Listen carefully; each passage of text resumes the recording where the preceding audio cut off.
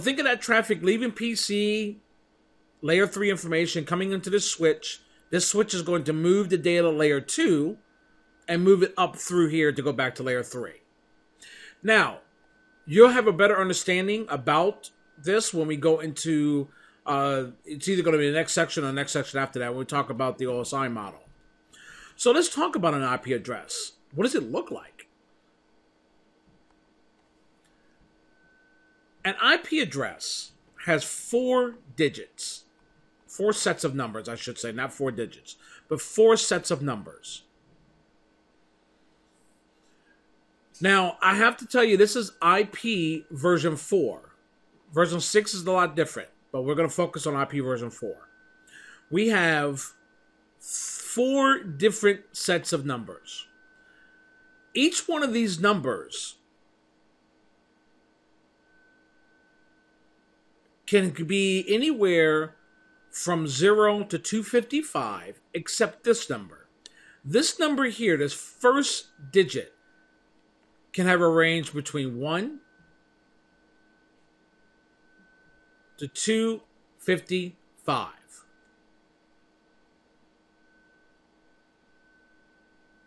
All these, the rest of them, can have 0 to 255. So you will see a number similar to this. 192.168.1.1. This is an IP address. Notice this is within our range, 1 to 255. So you would never see a number like 192, 256, 358 .300. This is an invalid number for this section. This is invalid, and this is invalid. You can't have these numbers more than 255. You'll find out later why that is, but at this point, just remember that this is the basics of an IP address. You have 4 digits.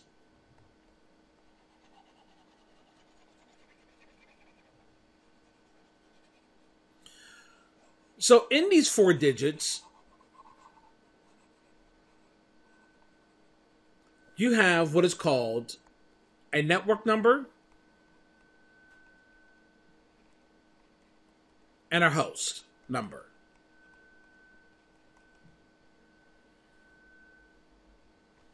For now, think of the network number as your network A, network B.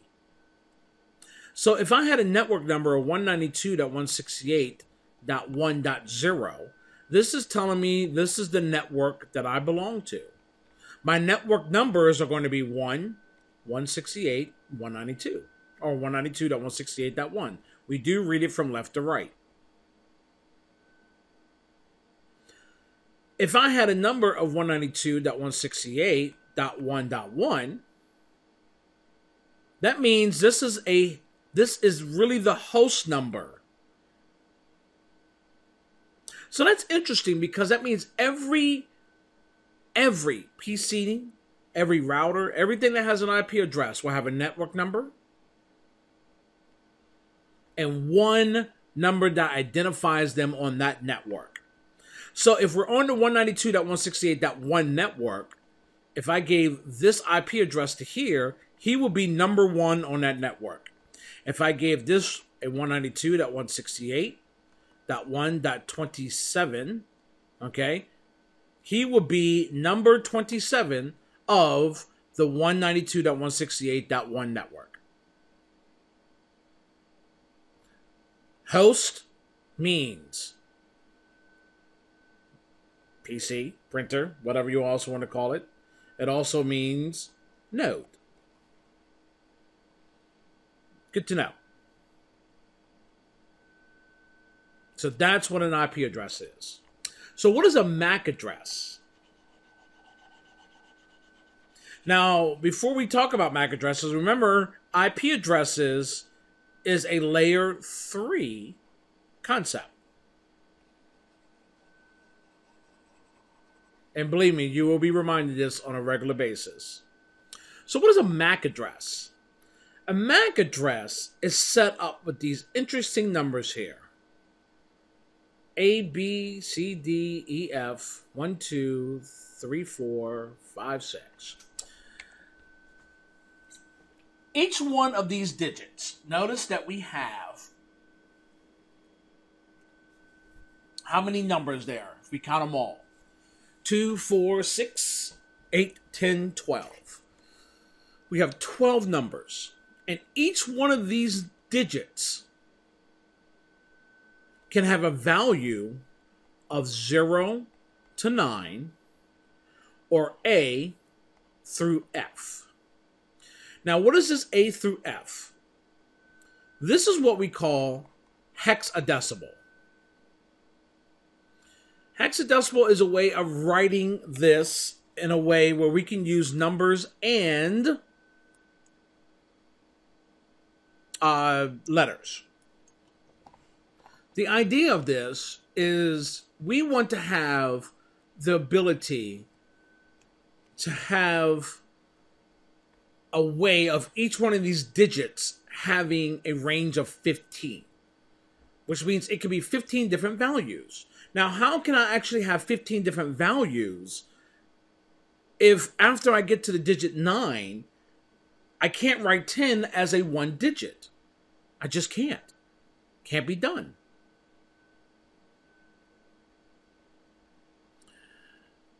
Now, the nice thing about it is, if I want to write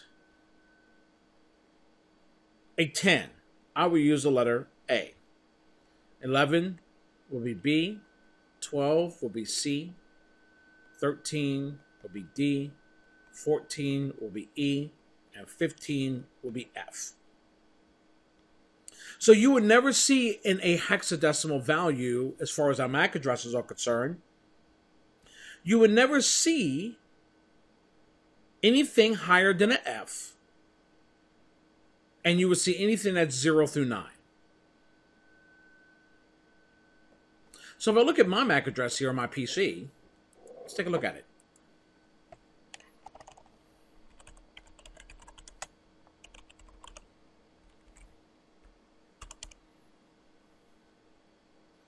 Here's an interesting MAC address number, 0026188200B1. Every network card has a MAC address. IP addresses is what you assign yourself, but the MAC addresses are already on the network cards when you buy them. Now, because of this allows a switch to create a table with all the MAC addresses that are communicating on this. That means this PC has an IP address and a MAC address.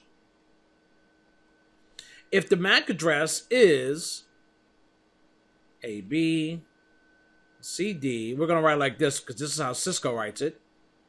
EF 1, 2, 3, 4, 5, 6.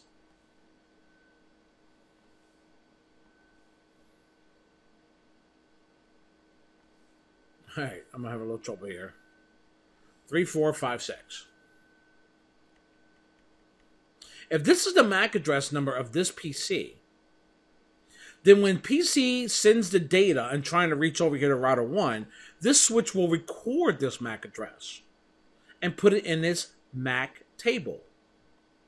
And there it will sit. And it will say, look, this MAC address of ABCD.X whatever matches to port, we'll say it's port, we'll just say this is port 1 of the switch.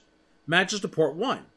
So now anytime data is being sent into this switch and needs to reach this MAC address, it will automatically look in this table and say, oh, I know where that MAC address is sitting. It's sitting on this port. Let's send it out.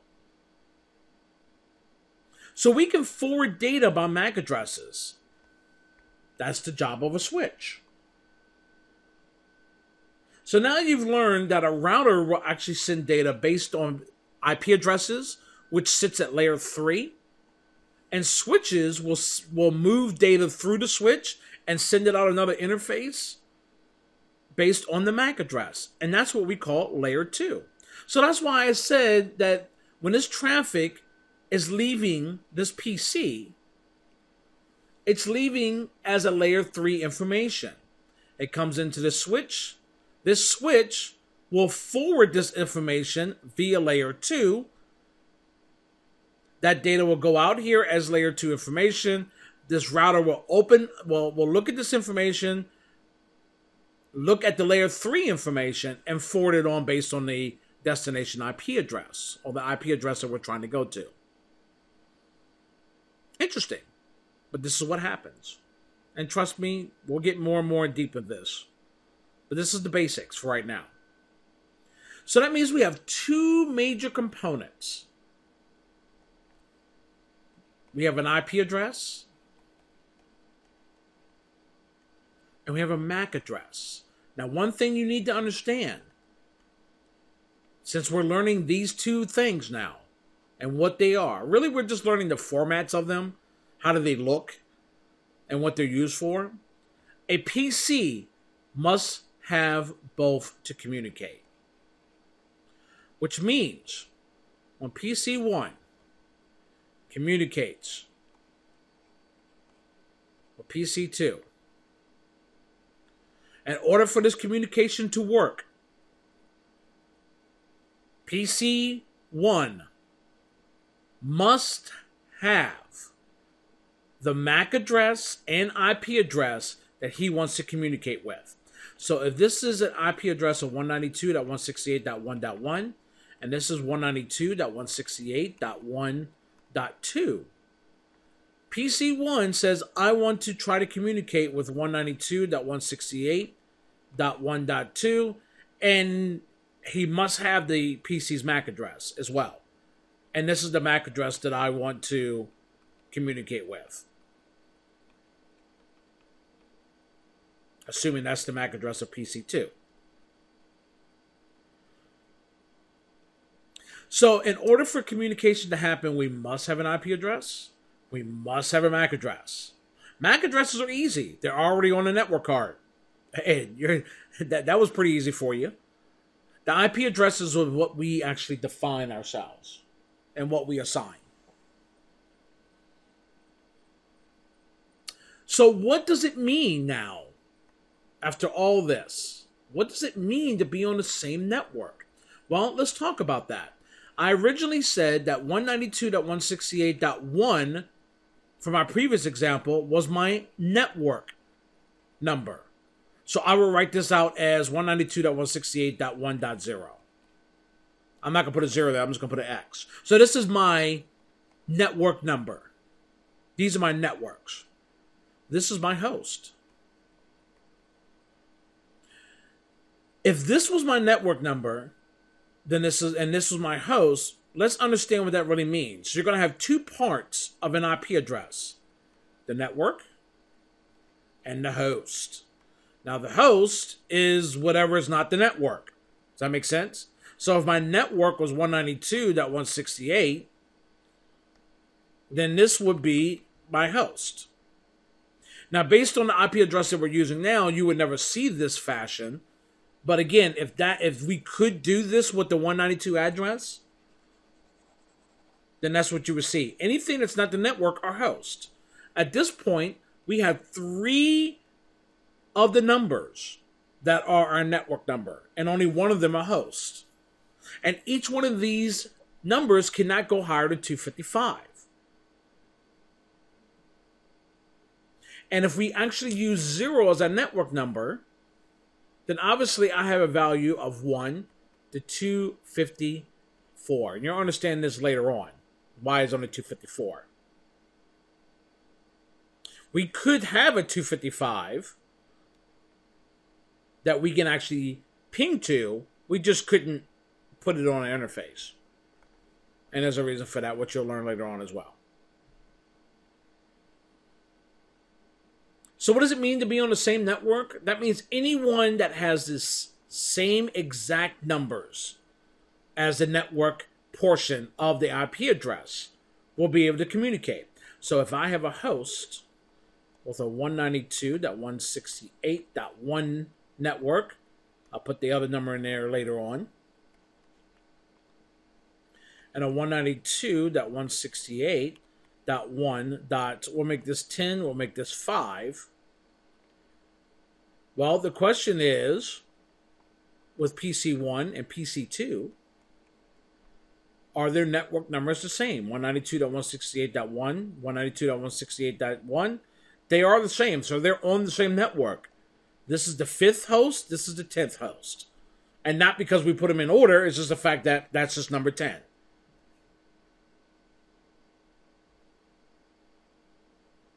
Does that make sense?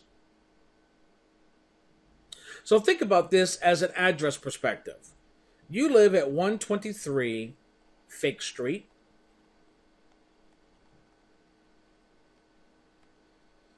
At Nowhere,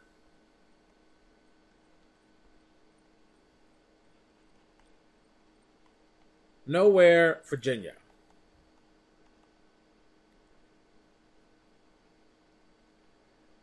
Okay?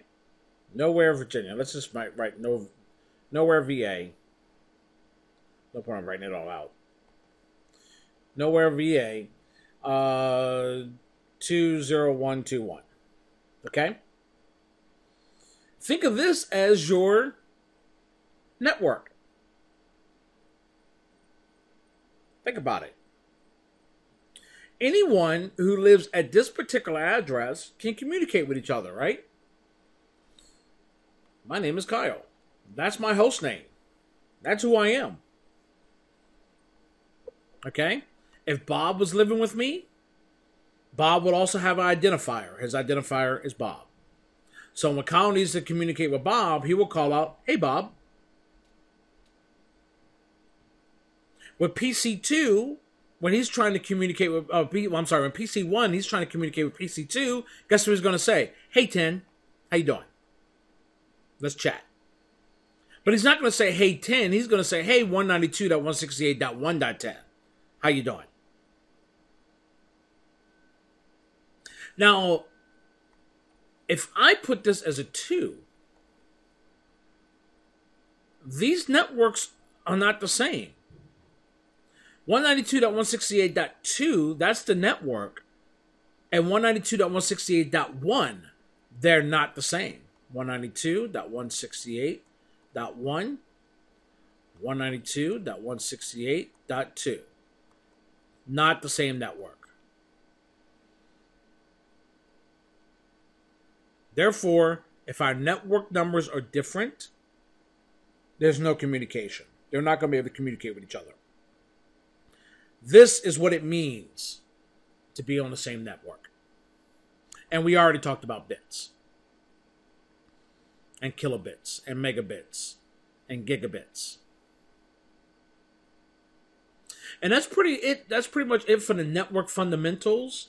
This is really giving you a decent understanding of the basics of the network fundamentals. We still got 3 more chapters to go through. But as far as this is concerned, this chapter really gets involved with explaining the basics of what a network is. That was really what this chapter is about. What does it mean? What are these terms that we're going to use?